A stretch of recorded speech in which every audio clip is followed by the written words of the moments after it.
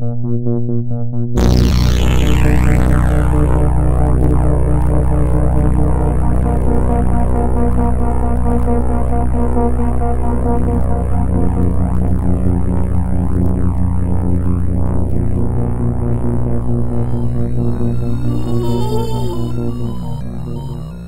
there folks, it's Richard of Doomed Moviethon, Cinema Somnambulist, and hello, this is The Doomed Show.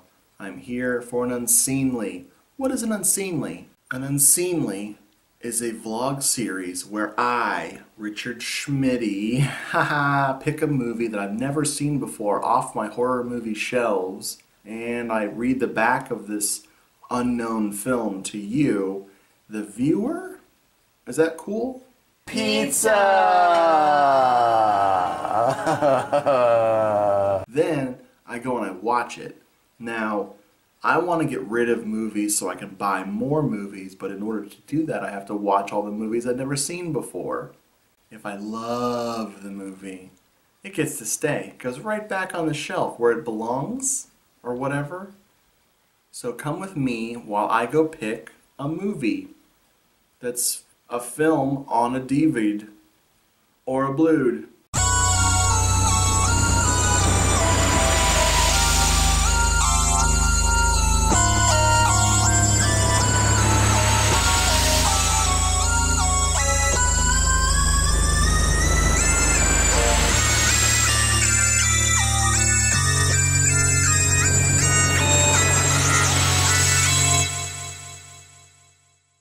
If only there was a secret place where movies existed, where I could find a movie that I've never seen before.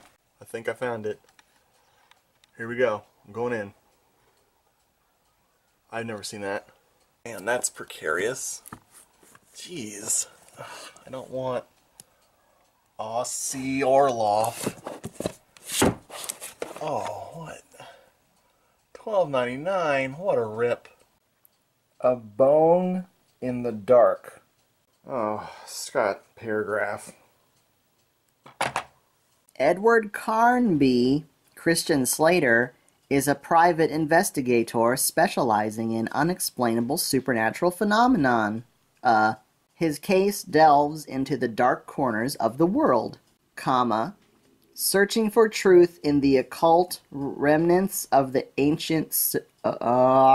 Now the greatest mystery of his past is about to become the most dangerous case he has ever faced with the help of his ex-girlfriend, archaeologist Aline Sidrak, Tara Reid, and his bitter rival, government agent Richard Burke. Stephen Dorff. Wait. Christian Slater versus Stephen Dorff. This is a masterpiece. Edward is about to learn that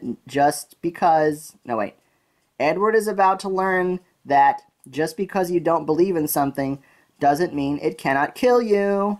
Ooh. Oh no. Ooh. We need to trust each other, Fisher. I mean, I need to know whose side you're on. Or I can just remove you from the unit, and you and Carnby can hang out anytime you want. You can grab pizza, or movies. What is it you need from me? Alone in the Dark. It's not just for children anymore. It's not a video game any longer. It's a movie time. It says $12.99 on the box. I promise you I did not pay $12.99 for this. In fact, I think my mom sent me this one in a package with a bunch of other unseen by me movies. Director Uwe Boll. He's back. Uwe Boll? Uwe. He's back. I haven't watched one of his movies since House of the Dead. House of the Dead. Amazing compared to this. This is boring as shit, and I am definitely not keeping it, so.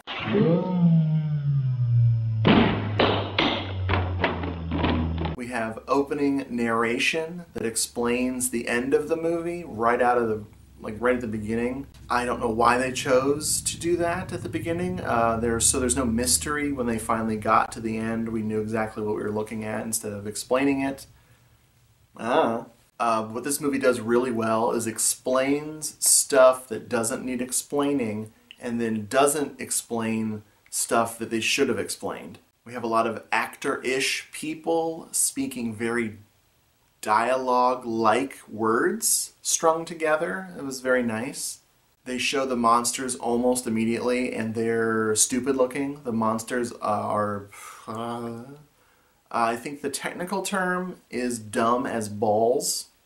That's what they look like. They're dumb as balls. The movie starts with a big action sequence, like an action movie, and it was pretty funny. They had the bullet time and the kicking. Christian Slater does a roundhouse kick that really impressed me because they made it look like he did it. I think they used a camera trick called roundhouse kick move. Speaking of Christian Slater, his bedroom looks like the set of Red Shoe Diaries. So when he had his big love scene with Tara Reid, it was really sensual. Like, I really connected with their characters, and I felt the heat of their lovemaking. My favorite character doesn't live long enough in the damn movie. Rob, the security guard, amazing. He actually was having fun in this movie. They killed him so soon. I missed you, Rob. Why didn't you come back as a ghost? Rob. We had video game action. We had nu metal. I wrote down some of the bands from the nu metal. We had Death Stars. Excuse me, this is one word. Death Stars. Nightwish. Angel Zoom. The Supernatural Boogies, and the nu metal stylings of Nene Cherry. Sneaky. Very sneaky.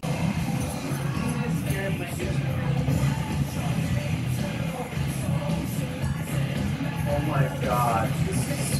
Oh my god, this just keeps getting better.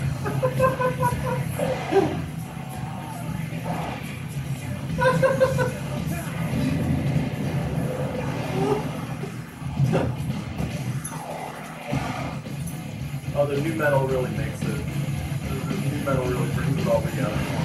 There is some nice gore, but you won't care. The money they spent on the gore, they should have used for their computer effects, because the computer effects were all Windows 97 looking, though the technology people were using was actually like futuristic.